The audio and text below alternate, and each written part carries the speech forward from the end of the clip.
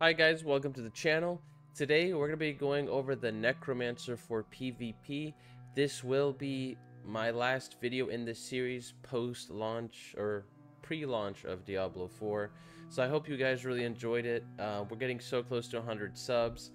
And I just wanted to wish you guys a happy Memorial Day and hope you guys have a fun, safe holiday. Hope you guys are enjoying being off work or being off school. And we are so close, guys. Thursday's just around the corner. I cannot wait. So without dragging this out, guys, we're going to get into this build and let's get started. So for Necromancer, I wanted to really start off with a blood build. It just seemed interesting, and I think the survivability on blood is crazy. Necromancer for me was the hardest class to make. Like, Rogue was a walk in the park. Barbarian was a walk in the park. Sorcerer, same deal. Druid was a joke. Like, Druid had to be one of the easier classes to make for PvP. If you guys missed that video, it was posted yesterday. I would recommend you guys check that out. The Druid that I made in that video is nuts, nuts, nuts. You guys, please watch it, please, please. That's all I'm saying. Please watch it. It's so good. It's worth your watch. I promise you, it's worth your watch. But anyways, okay, we're gonna get here now. Focus. We're on Necromancer. So, I went with Blood, because Blood seems to have a lot of survivability, and there's a lot of fortify that you can get with Blood Orbs, and then the healing that you can get with Blood Orbs, and then those Blood Orbs can also keep your minions alive. So to me, for Necromancer, I'm kind of thinking of a way to just deal damage and be annoying at the same time. That's kind of my mindset with being a Necro for PvP, because I really want to see like how well everything synergizes, and it's like, do I want to go full caster and not have minions, or do I want to actually like use the minions at the same time? So with this setup, we're going to use the minions as well, but we're only really going to be looking at blood. Again, I know you're going to see that some of my minion passives don't have points, but again, this is going to take more tweaking and testing to like take points out and see, okay, what's worth putting in the minion passives. I haven't put a lot into the minion passives because, again, the biggest question I want answered for minions is, do they take a lot of damage in PvP, or are they tanky in PvP? And do they deal a lot of damage in PvP, or do they suck? So those are all questions we need to see. And then also, I imagine, do minions get CC'd and stunned in PvP? Can they get slowed by other players? These are all questions I just want to see in-game and see how they play out before I go crazy into putting more minion passives into the build. So let's get started. We're going to go with Hemorrhage. Hemorrhage is a great skill. It's just going to be our basic to help us generate essence, and it also has the chance to generate a blood orb. After picking up a blood orb, your Hemorrhage also deals damage to enemies around your target and grants 2 additional essence per hit. So again, this is just a very nice way to add on more sustain. And then innate Hemorrhage. Hemorrhage grants 1.6 base life as fortify each time it hits an enemy, and has a 1.5% chance per enemy hit to fortify you for 100%. So again, guys, this is crazy.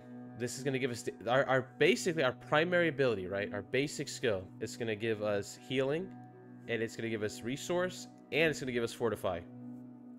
All in one ability. I feel like this one's really good. And I don't know. I looked at the other ones. They're all very good too. But like I said, I wanted to do a more blood-focused build to try it out. That's something you guys have probably noticed with all these build videos. I've gone in one direction, and I wanted to do the more like, what's the more challenging build to make for PvP for a character and see if it could work. So moving on, we're going to get to Blood Lance. I think this is probably your better PvP skill because it's a projectile. You can stay at range. Blood Lance can pierce through enemies. And then, Blood Lance, while at least 2 enemies or a boss are affected by Blood Lance, you gain 50% attack speed, and Blood Lance essence cost is reduced by 3. So again, this is going to be great for spamming. Wait, actually, I think I picked the wrong one here. Yeah. Well, actually, that's the one I wanted, because this one was nice too, but the fact that you have to do it 8 times, it's kind of a lot. So that's why we didn't really go this route, because this is like this can be more consistent. This we can't. So we're gonna increase our maximum essence by 9. Usually I don't max these out, but for this I did, because I was playing around with it, and I was just trying to figure out like, what are some good passives. But again, a lot of these passives, you need to play more with the minions, and you need to really like see how your skills synergize with minion attacks. So like I said, I decided to put all my points in here for right now, to just gain more resource. Your core skills cost 9% more essence, but deal 15% more. Again, guys, like I've said in every video, every class has some type of skill like this where you deal more damage, but there's a negative. Always take it. It's worth it. You're going to see that this build, we're going to have so many ways to get sustain, it's not even an issue.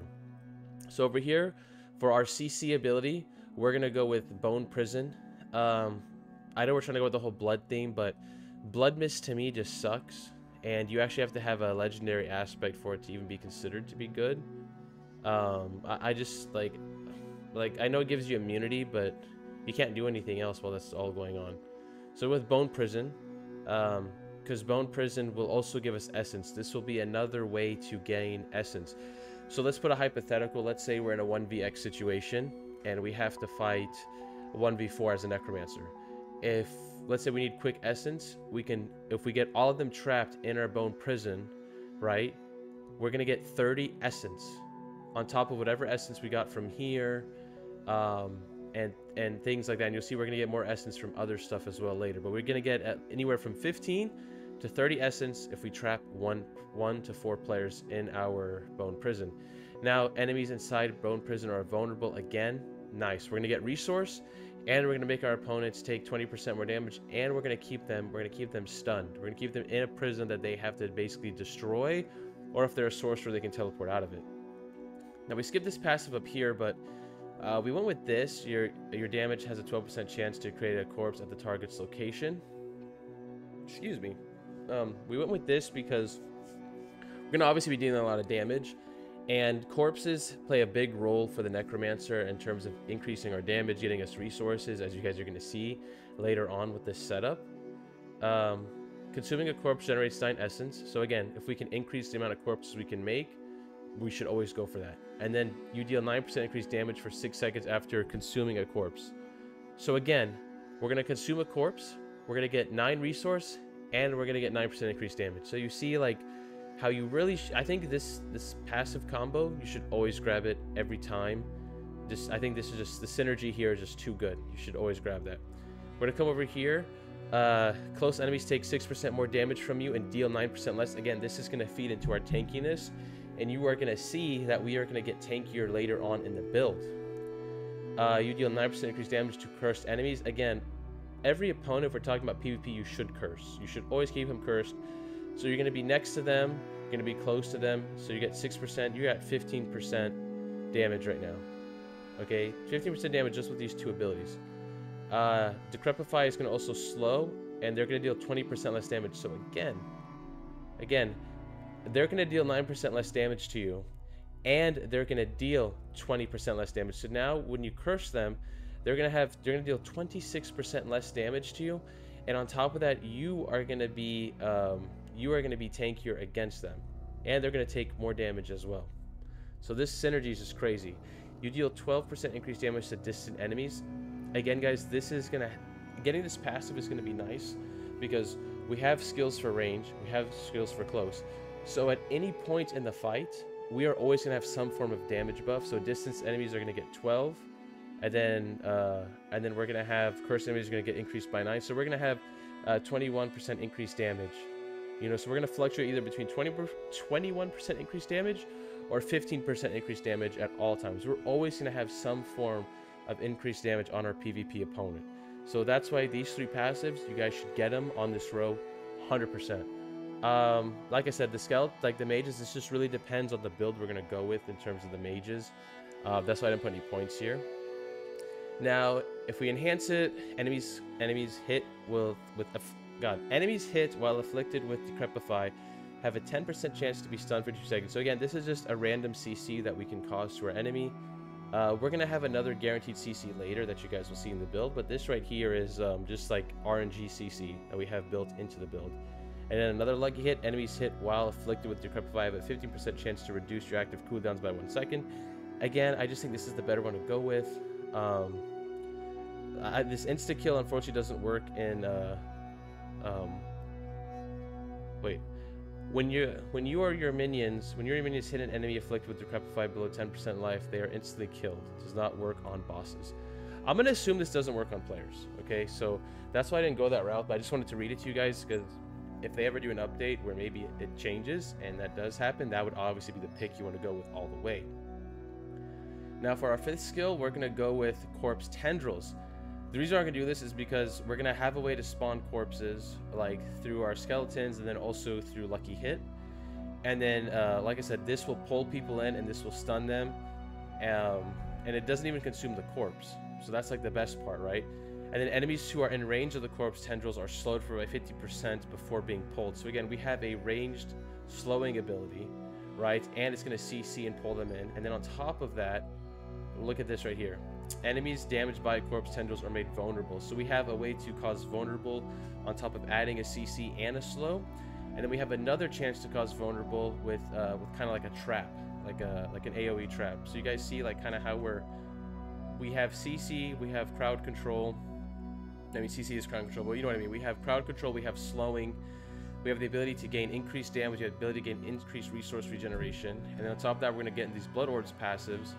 So while below 50% life, your healing received is increased by 30%. Again, with this setup, you're going to be generating Blood Orbs quite regularly. So the goal with this build was to just stay alive. Just like outlive your opponent, save your potion charges for a really like oh crap situation, like you just got to pop them now. That's the goal. The goal is to just get as much healing received as possible. And then as we go down here, while healthy, your blood skills deal 18% increased damage. Again, with how much Blood Orbs we're going to generate with this setup, and you guys have to remember too, this is with no Paragon boards, and this is with no legendary aspects. This is just the class on its own in PvP. So again, staying healthy is going to be pretty easy as a Necromancer in PvP. Because like I said, we also have damage reduction built into the class. So we're going to do more damage.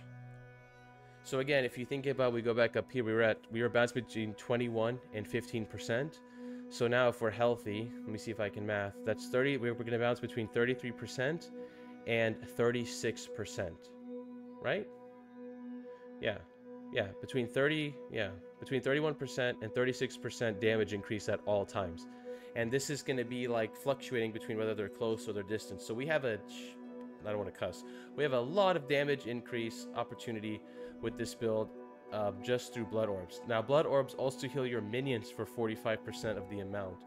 So again, like I said, if the minions are busted in PvP, if they are tanky, if they deal good damage, if they're just annoying to deal with, that another way to keep them alive is going to be broken. Because if they're really that good, guys, a Necromancer could be a real problem in PvP. So we went with Blood Wave to obviously go with the blood theme. It's going to knock enemies back. Blood Wave is going to slow enemies by 50% for 4 seconds. So again, we have another slow. And Blood Wave leaves behind 3 Blood Orbs. And you guys already saw we have so many passives with Blood Orbs. We have the healing the minions. It's going to increase our damage because it's going to keep us healthy. And it's going to give us resource. And then we're going to go over here. It says every 5 seconds your skeleton priest is healing with heal. Your skeletons for additional 10% of the maximum life. Again, I went with this because I feel like you're going to want a healing skeleton for sure to keep everything alive. Then your minions cannot lose more than 75% of their maximum life from a single damage instance. Again, I grabbed this to kind of help mitigate one-shot mechanics because like I said, if they are annoying and if they are tanky, this is just going to amplify the tankiness on them, right? Increased damage reduction by 18%. So you see, guys, we have a flat 18% damage reduction. This is if all our minions are dead. And 2%, you get 2% reduced for every minion. So again, we're going to have like scaling damage reduction. So we're going to have 18% here, right? And then and then we're going to have, so technically this is kind of like damage because it's like 9. So you could say, so this is potentially like 27% damage reduction. And then you could also add this on there to another 20. So we're at what? God, I can't even math anymore. Hold on. What number did I just say, guys? Where is it? 18%. Where is it? 18% plus 9%. That's 27. And then where was the other one? Guys, where was it? I'm going crazy. Where was it? Oh, I am drawing a blank. Oh yeah, here it is. So we're looking at 47% potential damage reduction on us as a Necromancer. So, but Necromancer, like, I feel like the way you're going to be playing this class is tankiness and healing.